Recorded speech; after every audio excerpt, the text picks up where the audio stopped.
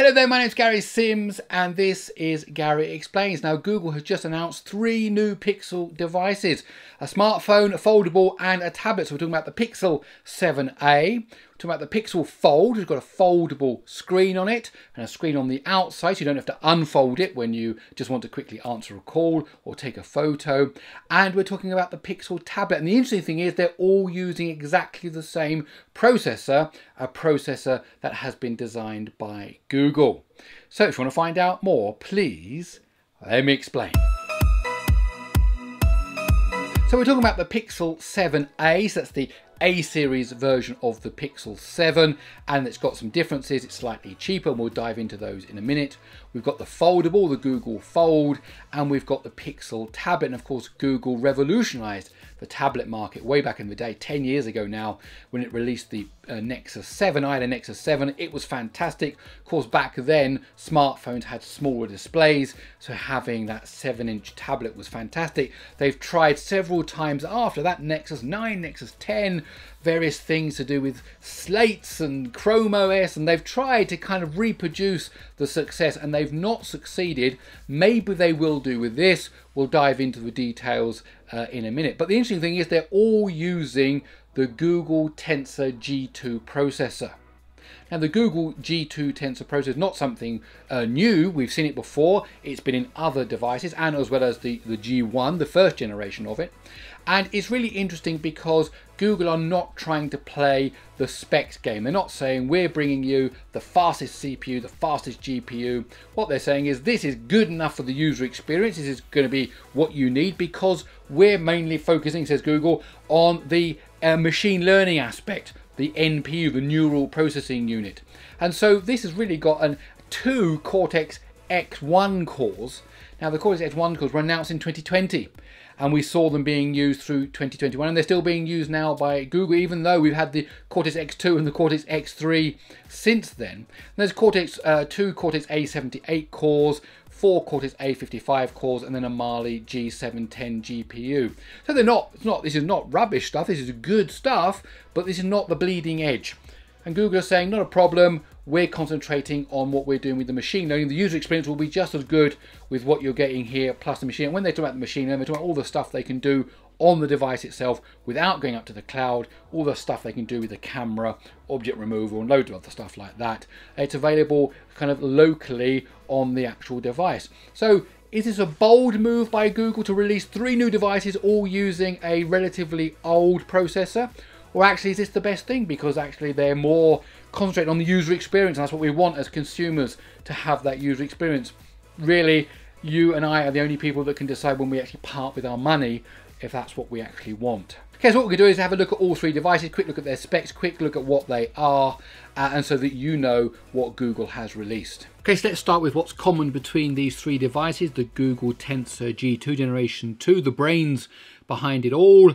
Okay, there's just an obligatory shot of a square slab with a G2. That's meant to be, of course, the processor. It's the next gen processor custom built for Pixel. Of course, when they say next gen, they mean compared to the previous gen, the G1 that we had before that. And it's the same chip that's in the Pixel 7 and the Pixel 7 Pro, so we have seen it before, as I mentioned a moment ago, and it powers Google's advanced machine learning, speech recognition, Google's AI for improved audio on phone calls and so on, plus all that photo video magic like Magic Eraser and Photo Unblur. So it's aiming at this machine learning stuff to give you that consumer experience, not necessarily the greatest performance or the highest specs. You also, of course, get 5 years of security updates, and that's true across all of the Pixel range, including the tablets and the Fold and the Pixel 7a. And so that is a big selling point. Of course, if you buy something now, you know you're not going to be left out in the dry without any updates. So let's look at the Pixel 7a, engineered by Google. So let's start with the display. It's a 6.1 inch display that has a refresh rate up up to 90 Hertz, and we'll talk more about that in a minute. 20:9 aspect ratio, full HD plus, that means it's 1080p down one side, but it's greater than 1920, it's 2400. It's an OLED display at 429 pixels per inch. Comes with Corning Gorilla Glass to cover the glass, got HDR support and full 24-bit depth for 16 million colors. When we look at the battery, RAM and storage, we have typical battery sizes 4,385 milliamp hours, 18-watt fast charging, and there is now QI certified wireless charging. You get 8 gigabytes of RAM and 120 gigabytes of UFS 3.1 storage. Now that 8 gigabytes of RAM is certainly good, and maybe Google finally recognizing that in the past some of the Pixel phones didn't quite have enough RAM in them. When it comes to the cameras, of course, very important for our daily usage. The camera that you have in your pocket is the best one, and so we've got a rear camera 64 megapixels using the Sony IMX787 sensor. It's got super resolution up to 8x. There's also a 13 megapixel ultra wide camera, and on the front you've got a 13 megapixel which is fixed focus. Going on to video, what can those cameras do? Well, 4K at 30 or 60 FPS you can get out of the back. Of course, you can also do 1080p. Out the front, 4K at 30 FPS. So 4K all round, that's pretty good news. Now, compared to the Pixel 6a, it's got 2 more gigabytes of RAM, so that in itself is certainly a good reason to pick it over the previous generation. It's got the G2 rather than the previous G or G1 processor, and you've got that 90 Hertz display up from the 60 Hertz display. So those three things in themselves are pretty good reasons to upgrade from the 6a to the 7a. You've also got wireless charging thrown in there as well, but as is often the case nowadays, no charger of any kind, wireless or otherwise, is included in the box, and of course it has those better cameras that we just mentioned. Now, compared to the Pixel 7, this is quite interesting because the 7a is cheaper. Now, it does have a slightly smaller display. The charging isn't as fast. It's 18 watts rather than the higher charging speed that you can get on the Pixel 7. And the cameras are very similar, but the 7a does have more camera features.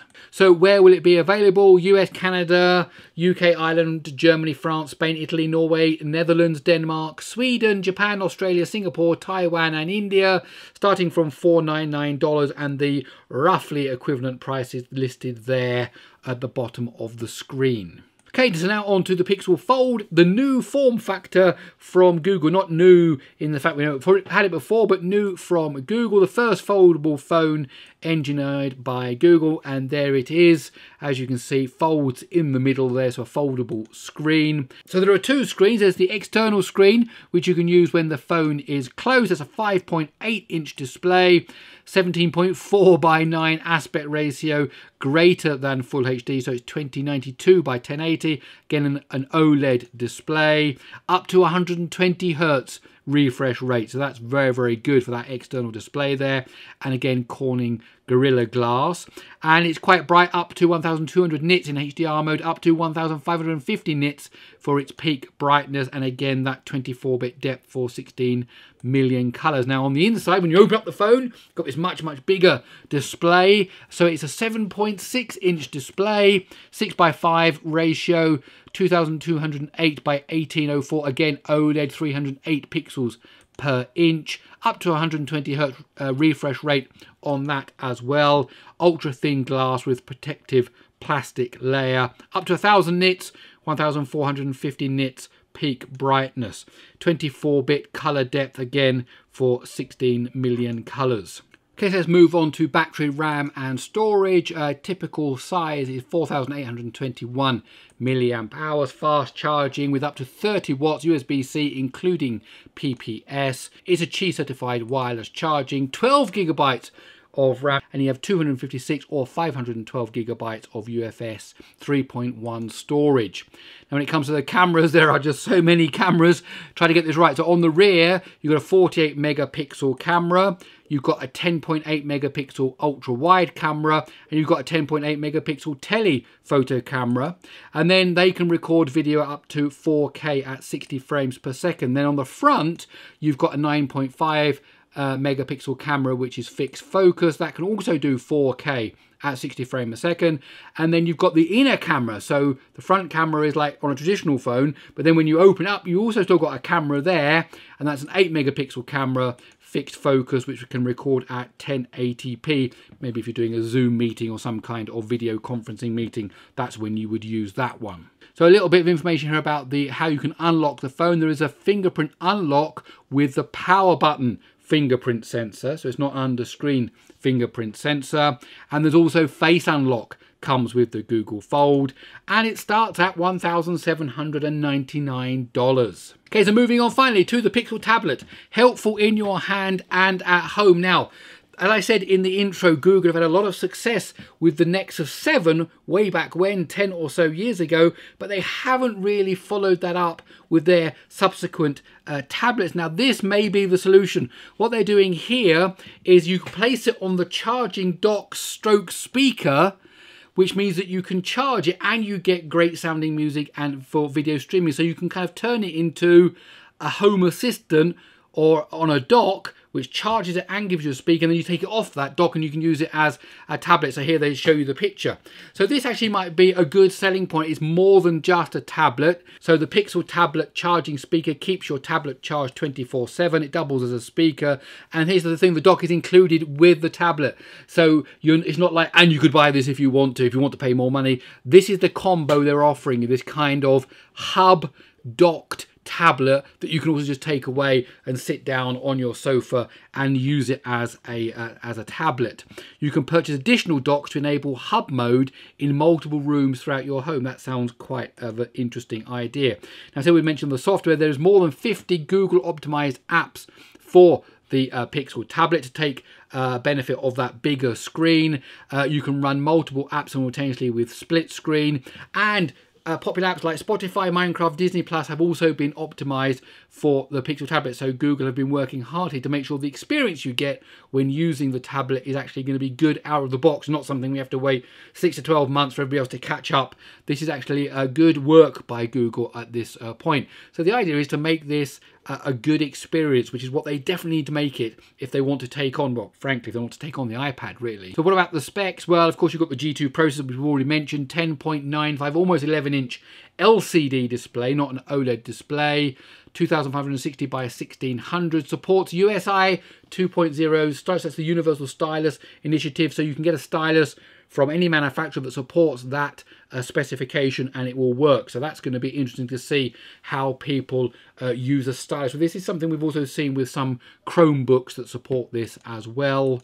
And there's 8 GB of LPDDR5 RAM. It would have been nice if it was 12 like the Fold. That would of course have increased the price, but 8 GB is good. We'll see how that fares with the multitasking stuff once people start to use this seriously. Then we've got 128 GB or 256 GB of internal storage, 1080p video recording at 30 FPS for both cameras, the front camera and the rear camera.